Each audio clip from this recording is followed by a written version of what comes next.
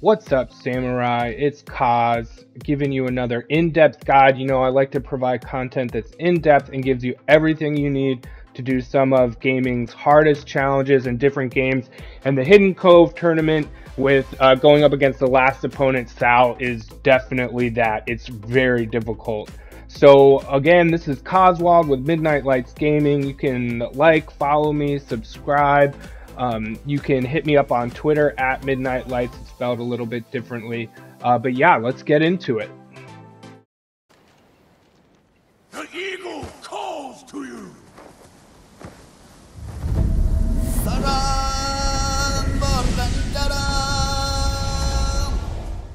Alright, just some quick housekeeping things. One, I knew from the jump I wanted to keep this on hard difficulty. The combat in this game is so freaking good. You don't need me to tell you that.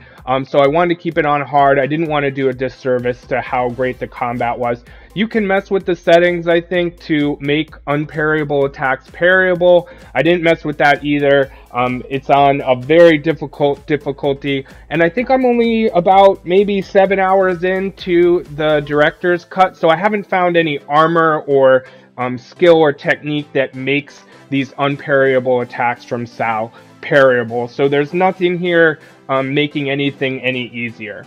Alright, some tips for you. One, the biggest tip is you just got to coax out this parryable attack from Sal. And I'm going to show you how to do that. There's a couple ways to do it, but I found one technique that worked for me almost every time. The next thing is the technique that I found best was when he's doing his unparryable attacks, I'm jumping and dodging and just getting out of the way. So that was big. And then I'm just moving all the time, typically towards him and to the left. But I'm never stagnant. I'm always moving, always jumping, always dodging, and coaxing out this parryable attack. Also, don't get cute. The second I went away from the strategy, he always got me. So don't get cute and have a lot of patience. You're probably going to lose a lot of times and die a lot of times and want to make it easier. But hopefully this video is in depth enough to, and these tips are good enough to help you keep it on hard, keep the settings difficult. You just got to be patient and get it right. Alright, it's an in-depth review, so let's get in-depth, starting with Sal's different attacks. His number one primary attack is this spinny, unparryable attack that just is a huge headache. So you see it again here, he spins, you know it's unparryable because it's red. If you keep moving, you keep jumping, you'll miss it, but it's very hard to deal with, of course, which makes him so challenging. His next unparryable attack is throwing his sake bottle at you. Seems like a waste of good booze to me. That being said, it's also unparryable. It sends you into a daze. You can see it by the red spark again, and he'll get you. So those are his two unparryable attacks. His parryable attacks start with this one where he runs at you and gets you.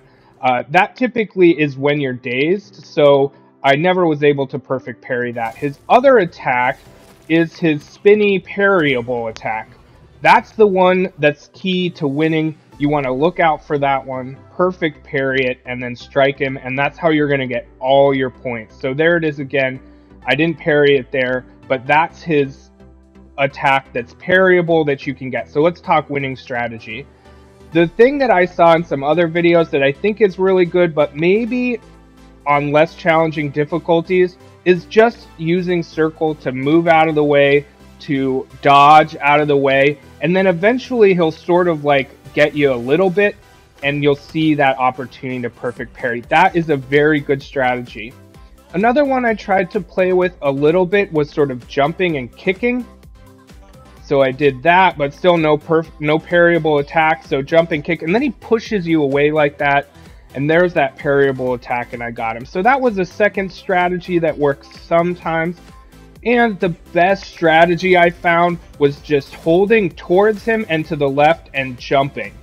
And he very rarely gets me with that. But then you want to wait for that moment where he almost half gets you. He sort of will do that spinny unparryable attack. He half gets you and sort of knocks you back. And that's when he's like, okay, I'm going to get him with this weaker attack, I guess. That then you can parry. So he spins and kind of half gets you like that. It's not a point. and then there's a little space between the two of you, and he does his parryable attack. That's the thing I got to work the most often. So let me run you through the duel I actually won with him. And there may be better ways to do this. I honestly don't know. But in hard difficulty, this was the only strategy I found. So you saw me jumping and spinning, like jumping towards him to the left, dodging that unparryable attack. He gets me a couple times in this too. And then that's the moment, right? Typically when he half knocks you back like that, he's going to do a parryable attack. But he threw a Saki at me that time, which is like, not cool, Sal. So I'm jumping towards him to the left, jumping towards him to the left. He tires himself out with his spinny unparryable. And there it was. He half gets me. I fall down. And then he's like, all right, I'm going to get him. Parryable attack. Perfect parry. Got him. Spinning. Half gets me. Parryable attack. Got him. And I guess he's dazed now. Towards him and to the left. Jumping my little face off. I don't know why. See, that was me getting cute. Don't do that. Do not do that. That's me getting cute too. That's me getting cute too. Don't do it. It doesn't work. So that was a parryable attack I missed out on. So he half gets me. Oh, and then he comes with an unparryable attack. Again, not cool, Sal. You need to be more predictable. Alright, jumping towards him to the left. He's doing his spinning unparryable. Half gets me. There it is. That's the secret right there. Half gets you.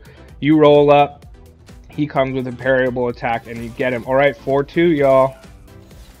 Spinnies. I got cute. Don't do what I did there. Half gets me.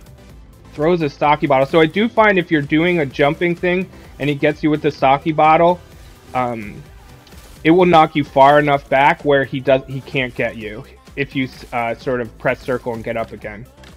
So that's me getting cute. I wouldn't do that. Half gets me. So that was the coolest thing I've ever done at the end there.